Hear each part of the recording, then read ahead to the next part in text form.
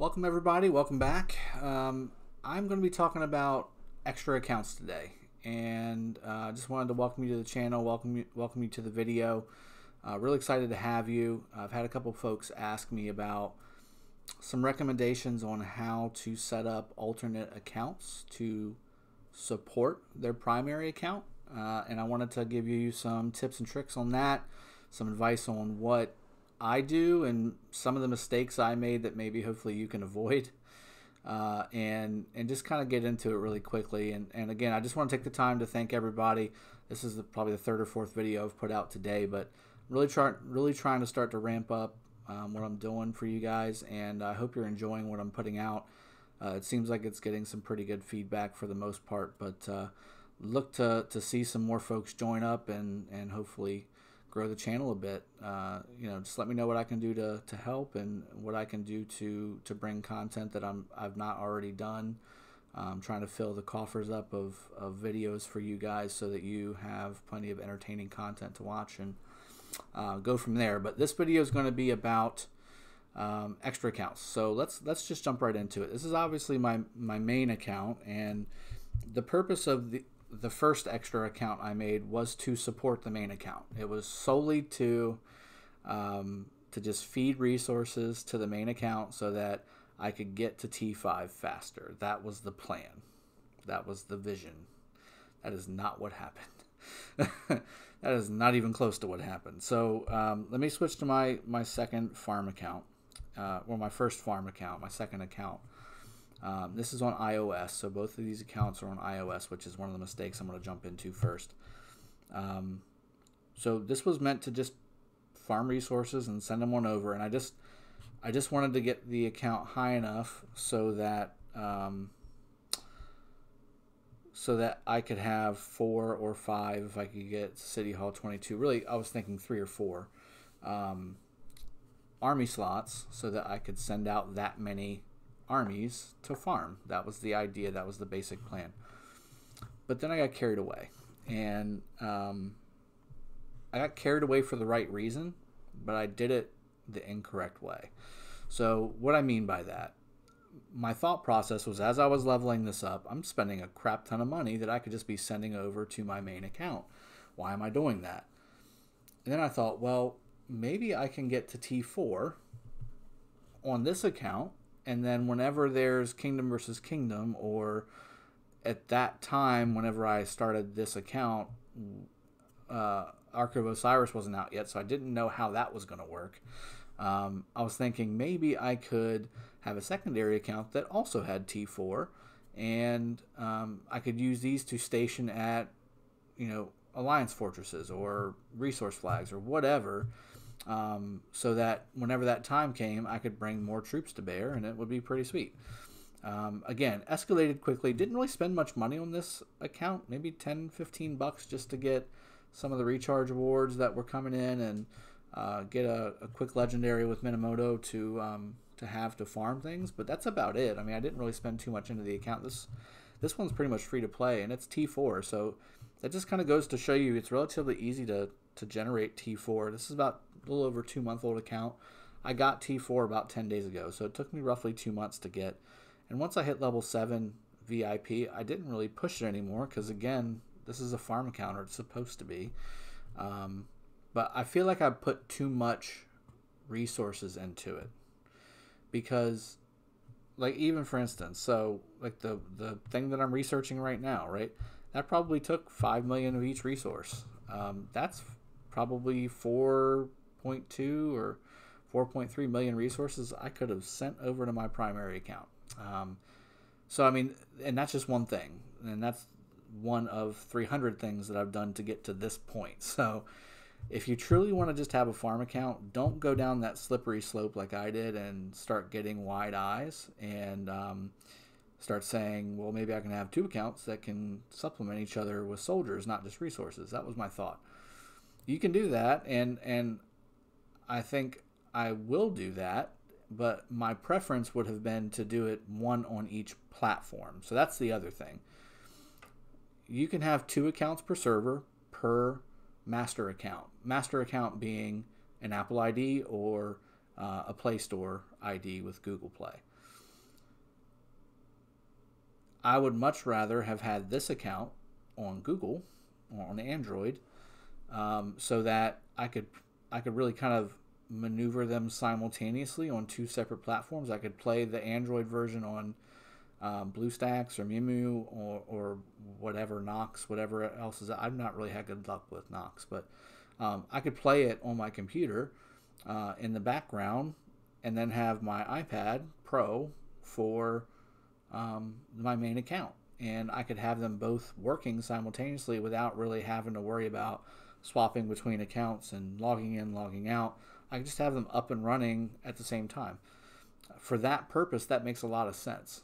For a farm account, it doesn't really matter. So if this was just a farm account, which is now that I've gotten to T4, I'm really starting to turn this back into a farming account, and now I'm just working to get all my tier 3 ranked up to tier 4. That's really all I'm doing. Everything else is going into the coffers. So that was the big mistake that I made. Is really just kind of getting wide eyes on what this should have been versus what it could have been. So, and again, so you can have 2 accounts per platform. That means technically you can have 4 accounts, and you can actually have unlimited accounts. It's just a matter of how much time in the day do you want to spend farming. Or maintaining is probably the more proper word, maintaining accounts in Rise of Civilizations, because it can get a bit tedious. You log in, you send farms out, you log out into another account, you send farms out. Oh, there's a recruit. You got to recruit, so you click that. You got to get that done because it's free, right? You got to do it. It's not like you can just walk by a free setup of things, right? Oh, you got to help the Alliance channel. Okay, and then, oh, what's that? We got the Mysterious Merchant. It's back.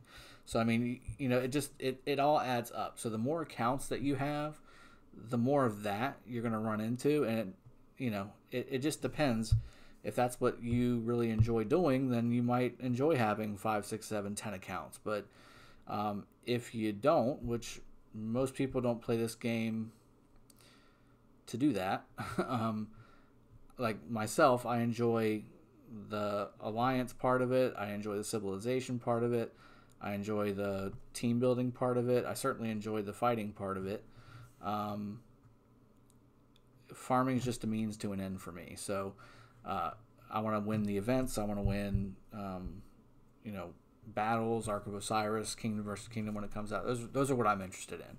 I'm not super interested in how many farmers can I send out at a time and maximizing my resource input. I just get enough so that I don't run dry when I need it. Is really what this is about. So to me, 2 accounts on each platform is way more than enough. In fact, the 4th one I pretty much neglect on a regular basis. If I'm already in the account for the 3rd one, which is on the same platform as the 4th one, I will kind of pop in there when I need a help on my main account for a research speed up or something.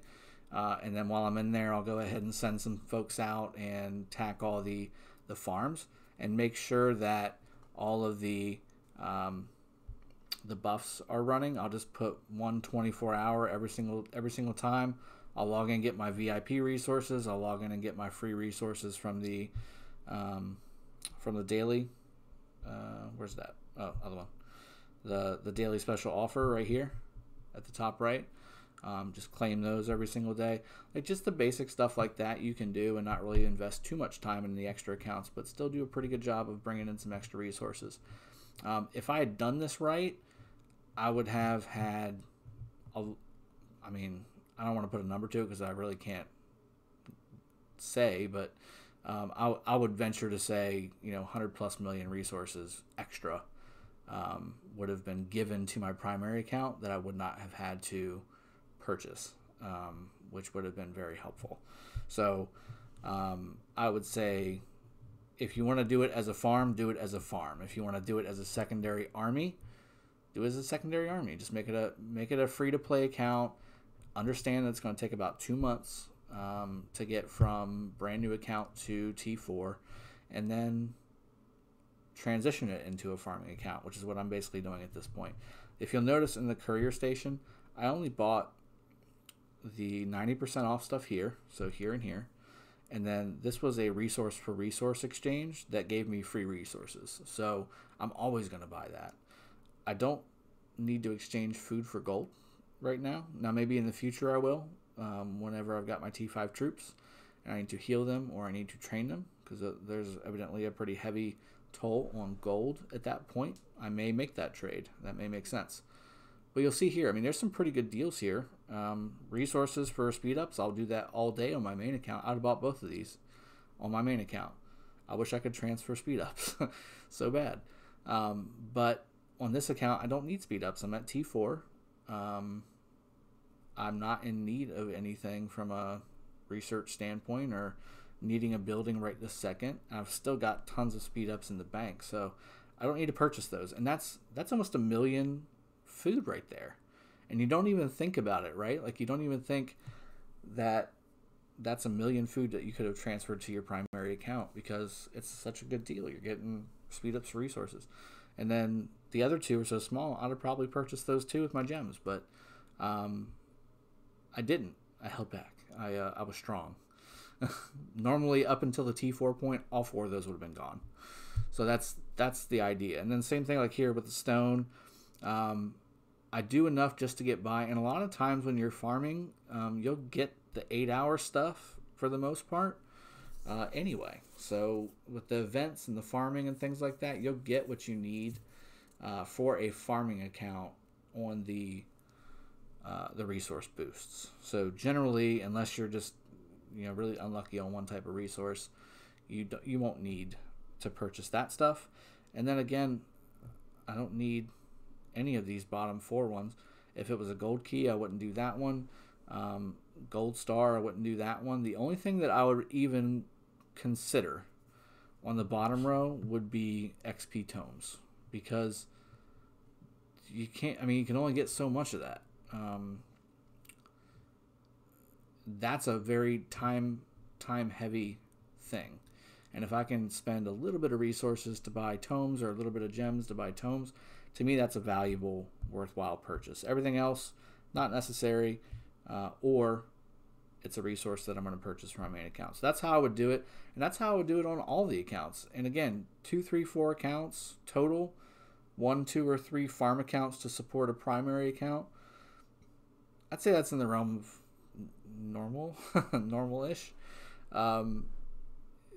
As long as you don't get carried away. That's really my biggest recommendation. Don't get carried away. If you're going to use a farm account for more than a farm account, just take it easy. Don't go crazy. Buy stuff that's value heavy, and really just use it as a farming account, because you're going to pump in a couple 100 million of each resource to get that account to T4. And what could your primary account have been had you move those resources into the primary account versus using them on a secondary account? So that's how I would recommend doing it. You can do it as many as you feel comfortable with. Again, I think each account probably takes about an hour out of my day between pulling, like I said, pulling recruits. Like, it's already up again. So, again, got to do it, right? It's right there. And then pulling the resources every once in a while. And then the other thing too, so like events, like I farm these events sometimes. Like, some of these happen on their own, right? Like, you'll get the training events and things like that you're going to do already. Sometimes I would still do these defeat the barbarian ones just to get the gold key, to see if I can get some more resources or see if I can get a good sculpture pull or something like that. Same thing for strategic reserve. I think I won 1 or 2 of these, or not one, but top 10, because it's a farming account and Cleopatra's a farmer. It made sense to me, so I put a little bit of extra time in it. Don't do, obviously, Mightiest Governor on any of the farm accounts, but like this was the Korea one that we just got finished up with. I did every day so that I could pull resources and gold keys. If I was truly doing a farming account, I would have done resources only. Like, I wouldn't have even done gold keys. It just wouldn't have made sense. You can get 4 tabs of resources versus 1 gold key.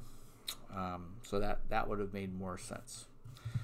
So again, my recommendation, just keep them all farm accounts, unless you want to bring an extra army or 2 to the battlefield as a placeholder in a alliance flag or shrine or whatever you need it for.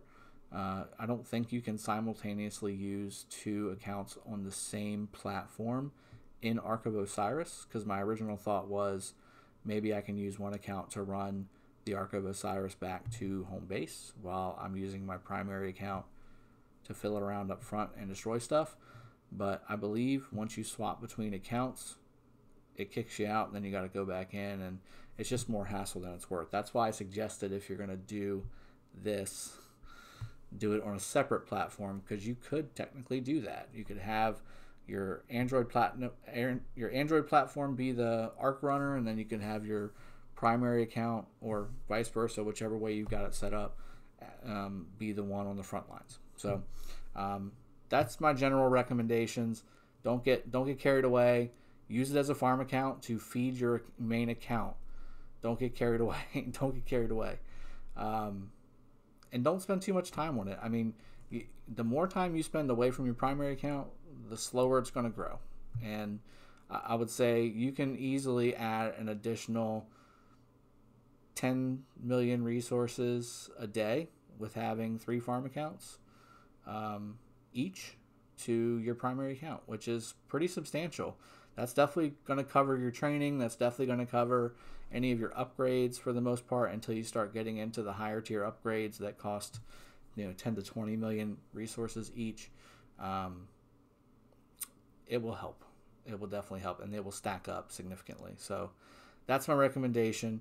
If you have any questions, comments, whatever, please feel free to reach down below, and I'm happy to answer. I try to answer every question and comment that comes in, and I want to show you that I appreciate y'all and helping me grow this and do the things that I like to do on top of what I do in my normal life. So hope you enjoyed this video. I think this is something that's one of those things that sets the regular apart from the folks that are really investing in the game and wanting to do really well, is having these backup accounts that are feeding the primary. This is something that maybe everybody doesn't really think too much of, or they've got one, which is fine.